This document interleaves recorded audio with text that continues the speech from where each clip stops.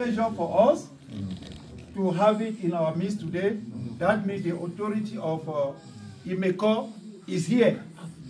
Hallelujah. Hallelujah. Daddy, thank you very much. May God bless you.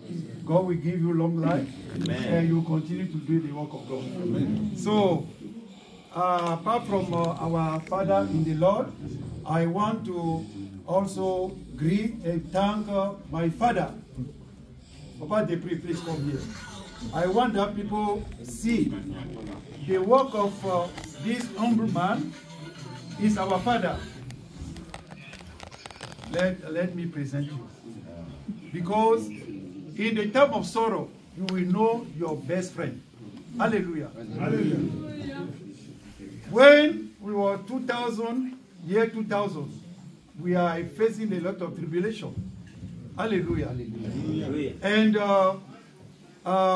Pastor Delegate, Papa Shoboale, and Papa Depri to assist us. And he organized the journey to bring all of them here. This is Papa Depri. And we can never forget him. So I want all of you to recognize his presence, that is somebody, is a soldier of God.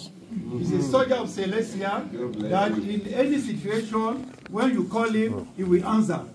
So I want you to thank him for all what he has done for Celestia Mother Parish and what he continues to do for Celestia Church of Christ worldwide.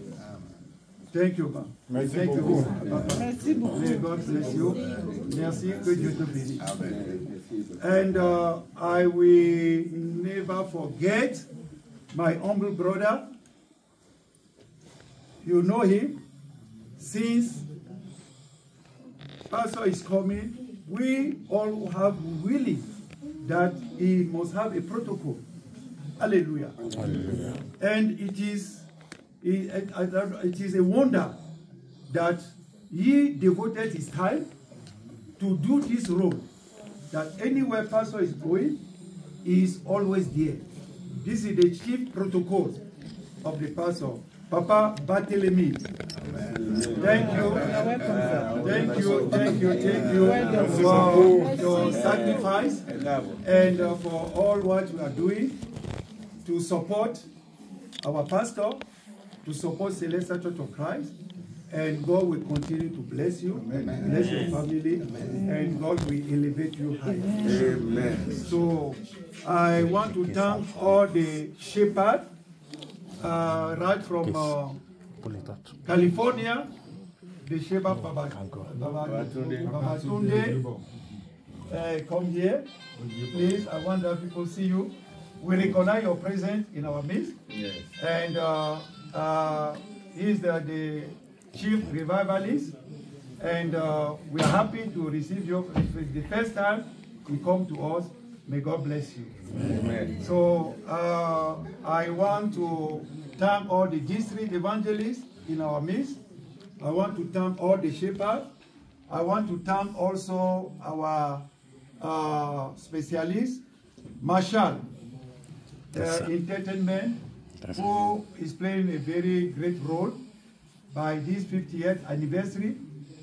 He organized some interview, and he's going to do today and tomorrow a lot of job here. So we appreciate his presence. May God Almighty bless you. Amen. And may God elevate you. Amen. And I want to thank all the Harvest Committee, all our mother, all our father in the Lord. May God continue to bless you. Amen. So thank you very much. May God be with us. Amen.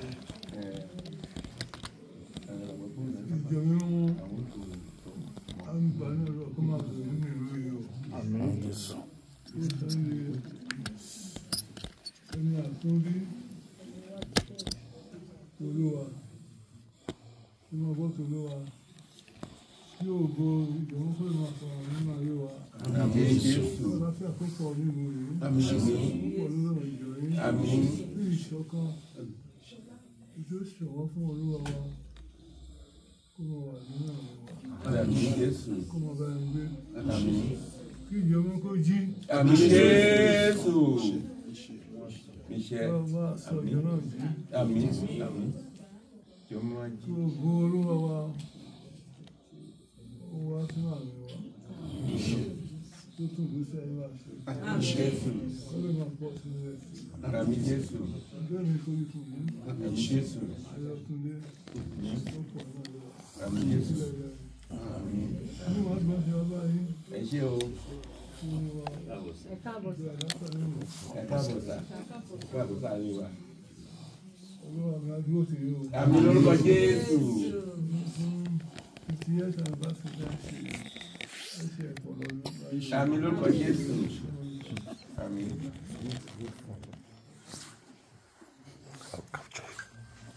Thank you. Thank you. Kí dáadáa lábá yín. Bàbá ní ṣe dáadáa lábá yín.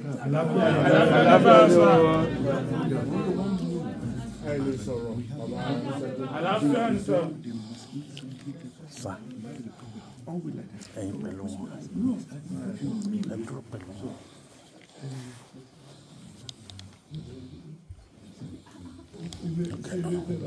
Ẹ̀yin wọlé sáré. bàbá kó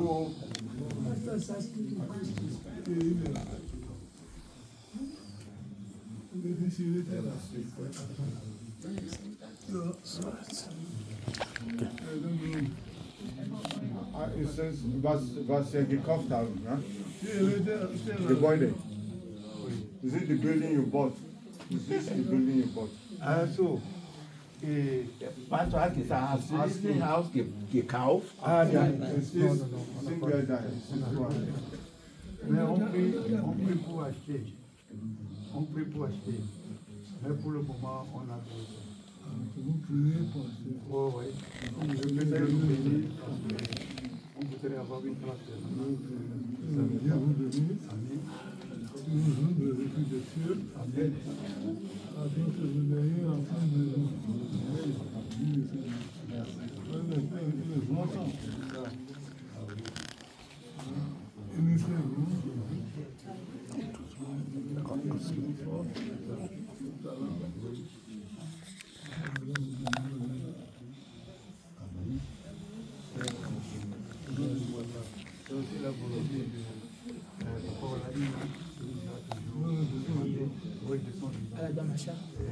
Yes, mon boss.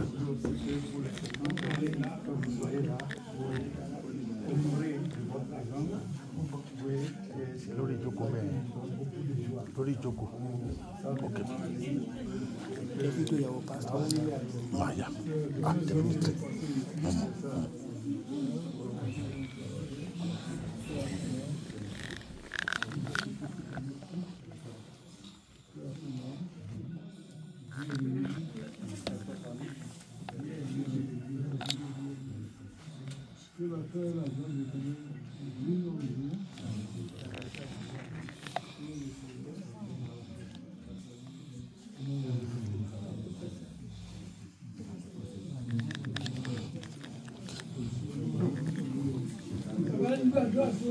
Àmín o lórúkọ Jésù.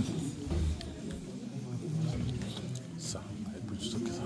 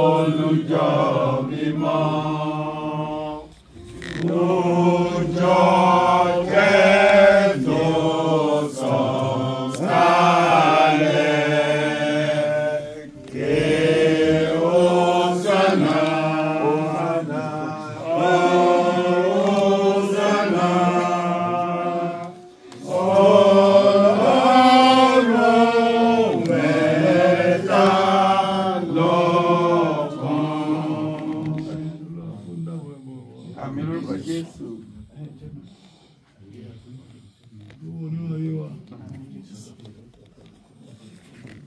Ó tún gbèsè ayé wa ṣe. Àmì Jésù. Ọdún náà ní ìsìn lódodo. Àmì Jésù. Pàtàkì tí ogun olúwa wa tó ń fọwọ́ nínú ẹ̀kọ́.